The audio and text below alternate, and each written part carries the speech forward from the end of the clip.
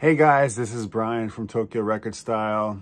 I just wanted to kick off with a big hello from myself. I did want to take a second to introduce anybody who's coming to this for the first time, what Tokyo Record Style is, who I am, a little bit of context. So hopefully you'll be interested more, maybe follow and share and like and so on. My name is Brian. I'm a 20-year Tokyo resident. I'm from the States. I'm a music lover. I'm a record collector and I'm a photographer. So about a year ago, I started this project where when I see people on the street carrying their record store bag, that I'd approach them and say, hey, did you score some records? Could I take your picture? Didn't really exactly know what I was doing. Took my camera out on the streets. If I spotted somebody with a record store bag, I stopped them and I said, are those records? And they said suspiciously, yes. Why are you asking? I said, oh, I'm a record collector. I love records too. And I'm a photographer. I'm taking pictures of people with their recent record store purchases. And they say, okay, all right, I'm listening. And I say, I'm writing these little stories about people. So I basically interview them, ask them what kind of music they like, why records as opposed to streaming music, ask them about their favorite record stores, and basically just make a new friend on the street through our shared love of records and shared love of music. And then I come home and I catalog the actual records that I photograph. I made a little system for myself where I take one photo of them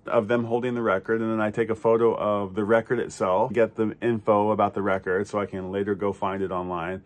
And then I take a picture of their style too, because it is about style. I'm not a particularly stylish guy. I have my taste. I like seeing how people express themselves with their choice of fashion and their choice of accessories. And I think records are kind of like an extension of that in a way. What kind of music you like, what kind of books you like. This says so much about who you are. So it's a really interesting way to keep your finger on the pulse of what's happening and what people are into on the streets. And the other thing that's come to light is that when you listen to Spotify or you listen to Apple Music or you listen to any of these streaming services, when the thing that you've selected is finished, it just feeds you something that it thinks that you want to listen to. And so you're always listening to algorithm, who's paying for their music to be featured on the various platforms. And this method of discovering new music, talking to people on the streets, is a really cool way to discover new music. And as somebody who loves music from all genres, truly, like everything, it takes me so long to go through a record store because I like to look at everything. I like to listen to everything. Even if I don't like a particular music, it's interesting to me. And it's probably interesting to you. If you've made it this far already, we're speaking the same language. What I'm finding is that it's kind of like the human algorithm. That's what I'm calling it. That's what I'm listening to. I'm listening to the human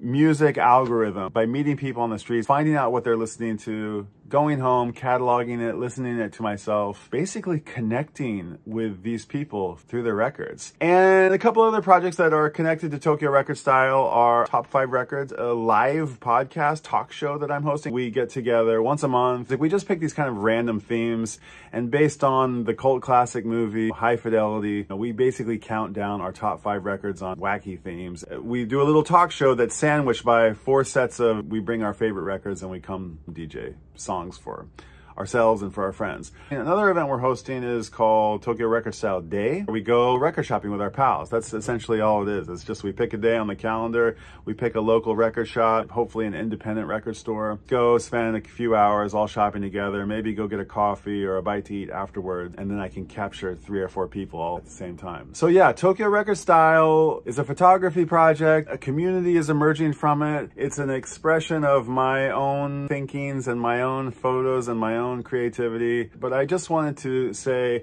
I hope you'll come along on this journey with me. It feels really exciting. I think we're gonna continue to celebrate our love for music, and maybe it'll echo out, ripple out into the world, and maybe it'll become a fun, big thing that we can all participate in. I am on Instagram at Tokyo Record Style. I'm here on YouTube and wherever you might be watching this. I'm also at tokyo.record.style. Maybe someday you'll see NewYork.record.style or Amsterdam.record.style, who knows? So go to the webpage and check it out. There's a Patreon, there's an Amazon wish list, there's a newsletter subscription. It's getting going. Again, I invite you to be a part of this experience. It's gonna be really fun, and thank you. Thank you very much. Here we go. Next stop, YouTube. Follow on all the other places. Maybe I'll see you out there at the record stores. Bye.